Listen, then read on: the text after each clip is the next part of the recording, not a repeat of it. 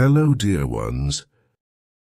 Tonight, we invite you to relax and settle down for a comforting tale that promises to ease your mind and soothe your soul. Picture yourselves in a cozy sanctuary, where every word we share gently lulls you into a state of deep relaxation. As the serene sounds of nature play in the background, let go of all worries and prepare for a night of restful sleep. So, let the tale begin. The Witch's Lost Broom. Chapter 1. And the Turbulent Flight. Under the pale light of the crescent moon, young witch Seraphina soared through the night sky on her beloved broomstick. The air was crisp, filled with the enchanting whispers of the wind weaving tales of distant lands and ancient magic. These midnight flights were Seraphina's sanctuary, where she felt most alive and connected to the world. Her raven-black hair streamed behind her like a dark banner, and her emerald eyes sparkled with the thrill of the flight. Seraphina's broomstick was more than just a means of travel. It was a cherished heirloom crafted by her beloved grandmother, the most powerful witch Seraphina had ever known. Her grandmother had always been a figure of awe and inspiration, her wisdom and strength guiding Seraphina through her early years of magical training. The broomstick, made from the wood of a sacred oak and imbued with potent spells, was a gift on Seraphina's 13th birthday, a rite of passage in their family. "Remember, my dear," her grandmother had said, her voice a gentle whisper like the rustling leaves, "this broomstick is a part of you.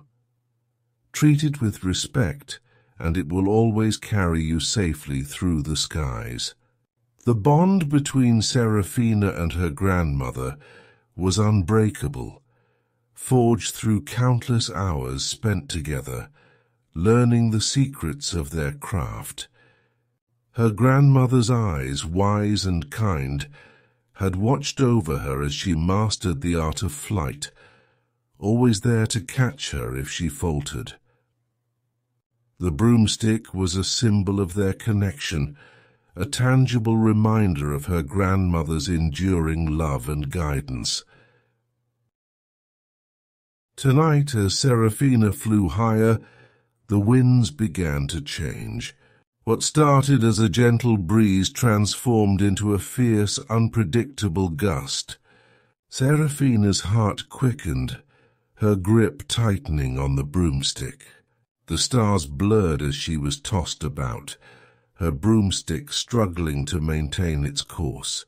She thought of her grandmother's teachings, her voice a calming presence in her mind. But the wind was relentless.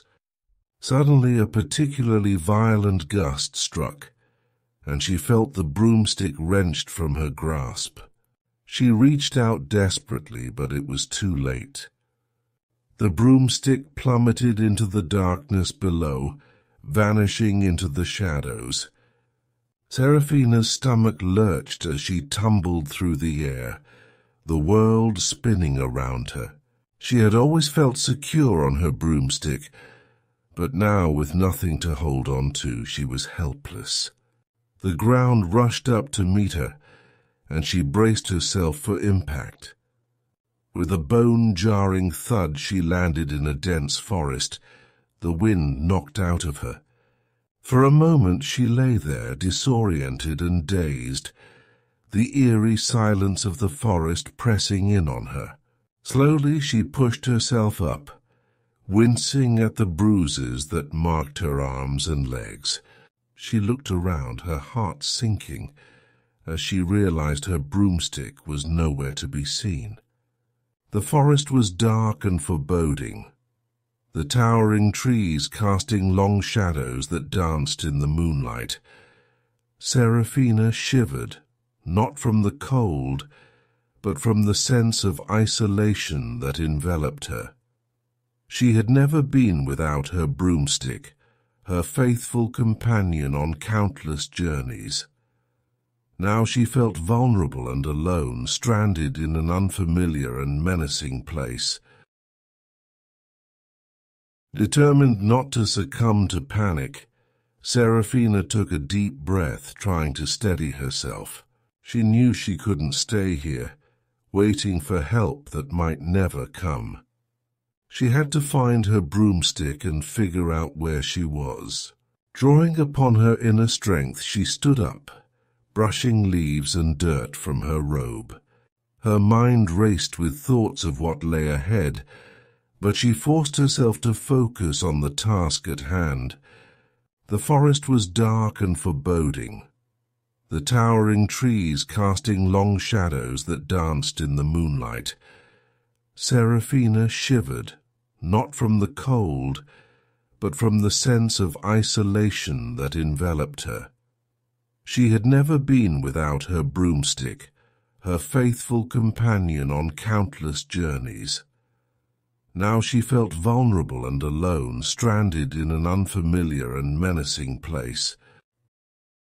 The trees seemed to shut in about her as she traveled deeper into the forest, their branches extending like bony fingers. A thick covering of fallen leaves and twigs coated the woodland floor, making every footfall sound unsettlingly loud in the eerie calm. She kept her eyes peeled, listening for any indication of her broomstick, but all she heard were the rustling leaves and the distant calls of nocturnal animals. Seraphina pressed on, her determination unwavering. She would find her broomstick no matter what it took. The forest might be dark and unfamiliar, but she was a witch of great resilience and resourcefulness. As she moved deeper into the shadows, she couldn't shake the feeling that this was only the beginning of a much larger journey, one that would test her in ways she had never imagined. The night was filled with secrets, and she was about to uncover them one step at a time. Chapter 2. The Moving Forest. As dawn broke, Seraphina ventured deeper into the forest. She soon discovered that this was no ordinary woodland. The trees had a life of their own, shifting and rearranging themselves, creating and dissolving paths at will. Each step Seraphina took seemed to lead her in circles, the forest playing tricks on her senses. "Hello, is anyone there?" she called out, hoping for guidance. To her surprise, an ancient oak tree responded, its bark groaning as it shifted to form a face. The transformation was slow and deliberate, the creaking and cracking of wood resonating through the quiet forest. The face that emerged was weathered and wise, its eyes deep hollows that glowed faintly with a greenish light. "You seek your broom, young witch," it rumbled in a voice like distant thunder. Seraphina stepped back, her heart racing, but her curiosity piqued. She had never spoken to a tree before, let alone one that seemed so ancient and knowledgeable. "Yes," she replied, trying to keep her voice steady. "I lost it during a storm. Can you help me find it?" The ancient oak's eyes seemed to narrow, and it tilted its head as if considering her request. "Follow the song of the birds. They will guide you to the village of clocks," it said after a moment.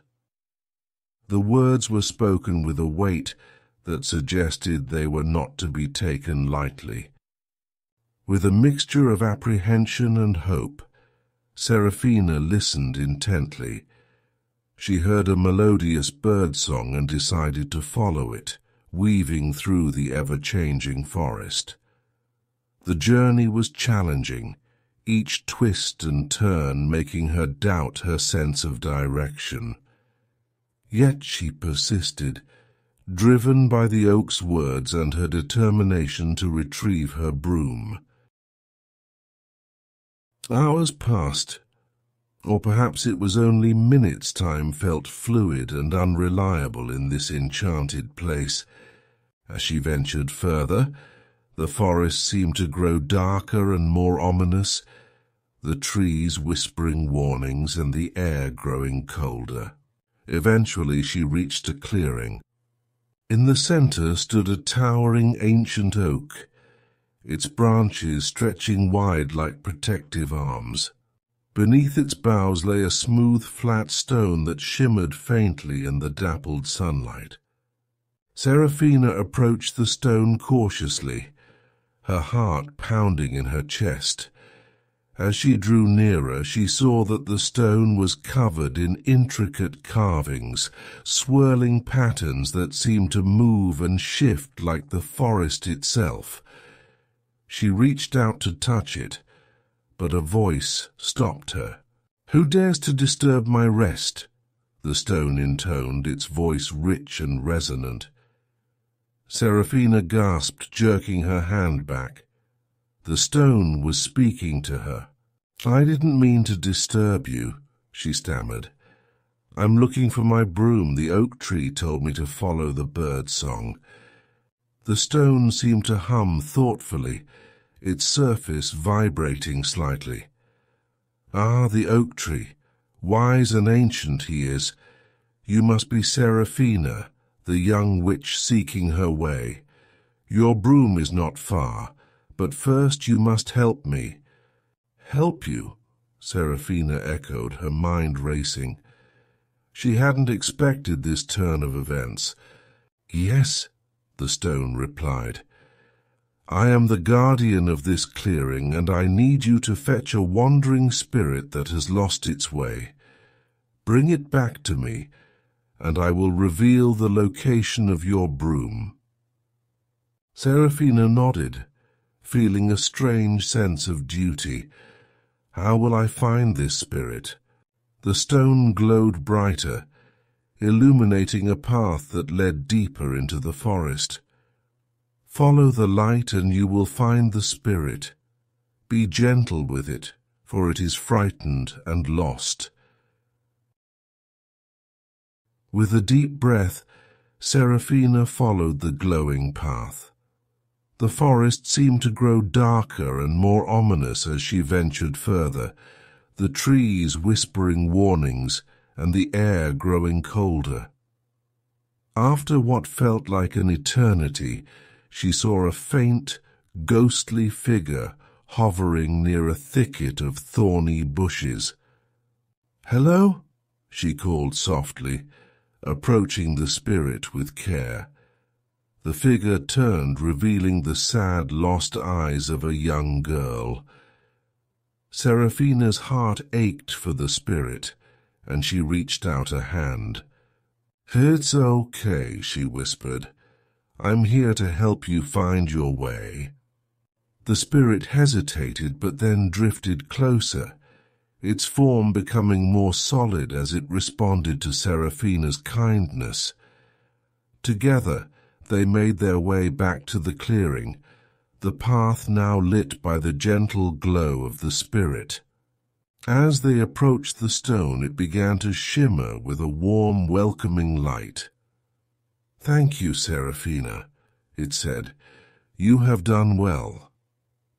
The stone's light intensified, revealing a path leading out of the forest. Seraphina looked back at the ancient oak and the talking stone, feeling a profound sense of gratitude. The forest, once daunting and mysterious, now felt like an old friend. As she prepared to leave, the oak tree spoke one last time, Remember, young witch, the forest is always here for those who seek its wisdom and guidance. Do not fear it, but respect it." With those words echoing in her mind, Seraphina exited the forest, continuing her journey towards the village of clocks to recover her broom. The enchanted forest remained behind, a reminder of the magic and wonders that existed in the world. Chapter 3. The Village of Clocks. Seraphina stepped into the village of clocks, where time flowed backward in a mesmerizing, surreal manner. As she walked through the cobblestone streets, she watched in amazement as villagers moved in reverse, their actions unfolding like a film played backward. Children, who had just minutes ago tumbled and laughed in the dirt, now stood up and ran backward to their homes. Water flowed back into the wells, and candles once burned down to their stubs grew tall and new. Every building was adorned with clocks of all sizes and shapes, all of which ticked counterclockwise in perfect time with the odd beat of the settlement. Grandfather clocks with their inverted pendulums stood guard outside stores. In windows hung wall clocks and pocket watches, all of which were counting backwards by the minutes. The incessant, steady ticking filled the air, akin to a symphony of time rewinding. Seeking answers, Seraphina approached an elderly woman who was sitting on a bench knitting a scarf. To her astonishment, the yarn miraculously wound itself back onto the spool, and the scarf unraveled back into a ball of wool. The old woman's movements were precise and serene, as if she had done this countless times before. "Excuse me," Seraphina said politely. "Have you seen a broomstick around here?" The woman paused, her fingers stilling as she looked up at Seraphina with twinkling eyes. "A broomstick, you say?" she repeated, her voice warm and amused.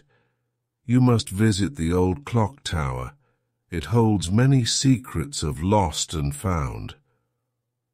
Grateful for the direction, Seraphina thanked the woman and set off toward the clock tower, a towering structure in the heart of the village.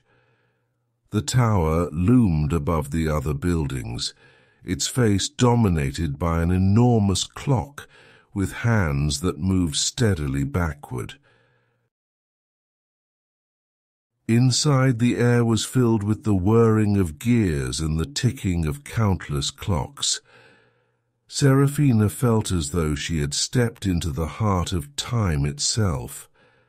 The gears and cogs meshed together in a mesmerizing dance, each movement precise and harmonious. It was a clockmaker's dream, a place where time was both tangible and malleable. She began to ascend the winding staircase that spiraled up the center of the tower.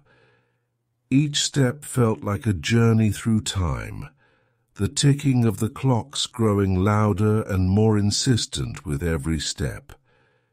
She could feel the weight of centuries pressing down on her, the passage of time reversed and replayed in this singular place. At the top of the tower, Seraphina found an ancient clockmaker, his back bent with age but his hands steady and sure as he worked on a delicate mechanism. He glanced up as she entered, his eyes sharp and knowing. "You seek your broomstick, young witch," he said, more a statement than a question. "Yes," Seraphina replied, a mixture of hope and anxiety in her voice. "Have you seen it?"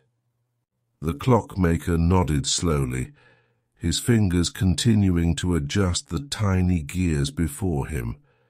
Indeed, I have.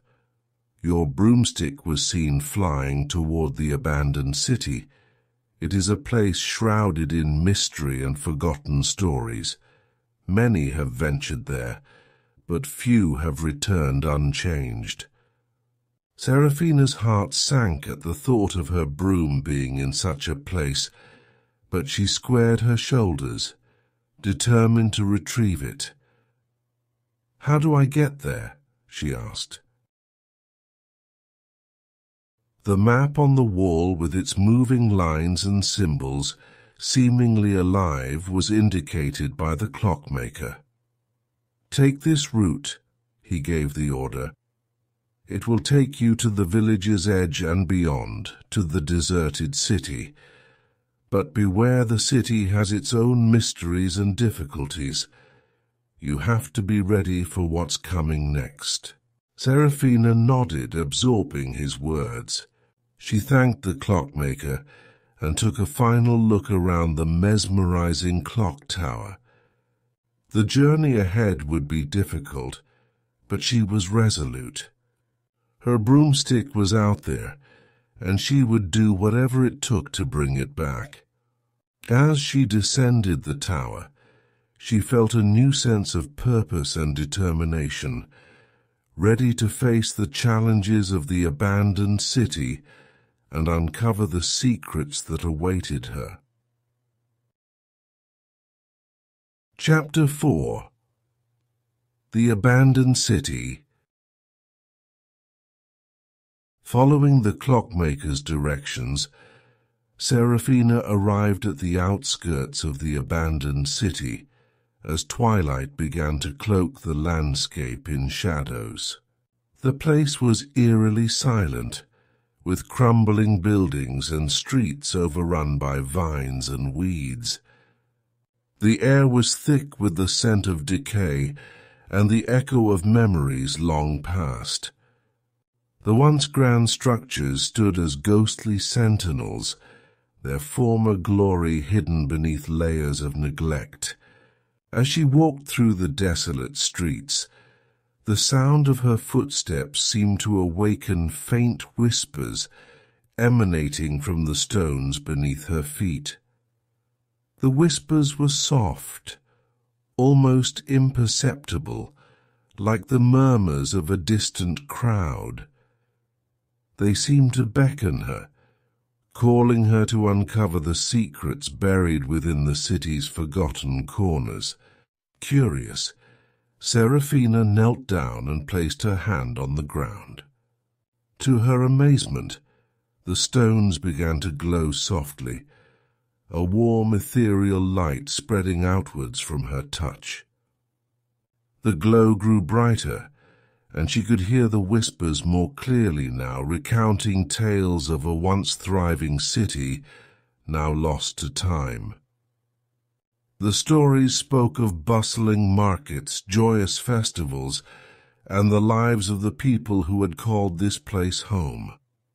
As the whispers faded, a single message became clear. Beneath the city lay a labyrinth, a place where many secrets were hidden, including, perhaps, her broomstick. With renewed determination, Seraphina stood up, her heart set on finding the entrance to this underground maze. Following the whispers and the faint glow that still lingered in the stones, she found her way to an old fountain in the center of what must have been a grand square. The fountain, now dry and covered in moss, had an air of forgotten beauty. Seraphina traced her fingers along its edge, feeling for any sign of an entrance. Her fingers brushed against a hidden latch, and with a soft click, a section of the fountain slid aside to reveal a dark, descending stairway. Taking a deep breath, Seraphina descended into the depths, the air growing colder with each step. The labyrinth beneath the city was a maze of ancient tunnels, their walls lined with glowing crystals that cast eerie shadows. Her heart pounded in anticipation as she navigated the twisting passages, her senses heightened by the unknown. At the center of the labyrinth, she encountered a mysterious creature guarding her broomstick. The creature, a majestic sphinx-like being with piercing eyes and an aura of ancient wisdom, watched her approach with a calm yet intense gaze. "Welcome, Seeker," the creature intoned, its voice resonating through the chamber. "To reclaim what is lost, you must answer this riddle. What walks on 4 legs in the morning, 2 legs at noon, and 3 legs in the evening?" With a smile, Seraphina acknowledged the age-old puzzle. "A human," she said with assurance. "As a baby, they crawl on all 4s. As an adult, they walk on 2 legs, and in old age, they use a cane." The creature, pleased with her response, nodded. "Your response is accurate. You've come this far thanks to your intelligence and resolve. What's yours can be reclaimed." The Sphinx moved aside at that moment, displaying Seraphina's broomstick sitting on a pedestal and glowing softly in a mystical way. With a sigh of relief, Seraphina grasped her broom, feeling its familiar warmth and magic course through her fingers. The connection was immediate and strong, a reassuring reminder of her capabilities and the bond she shared with her broomstick. Ready to leave the abandoned city behind, she ascended back to the surface, her broomstick securely in hand. As she emerged into the fading light of day, she felt a sense of accomplishment and newfound wisdom. The challenges she had faced in the forest, the village of clocks, and the abandoned city had tested her in ways she had never imagined, but they had also strengthened her resolve and deepened her understanding of herself and her magic. Seraphina got back on her broom and flew again, eager to get home and finish her quest. She could see the whole night ahead of her, full with opportunities and fresh experiences. She rose higher with every stroke of her broom's enchantment, her heart light and her spirit unwavering.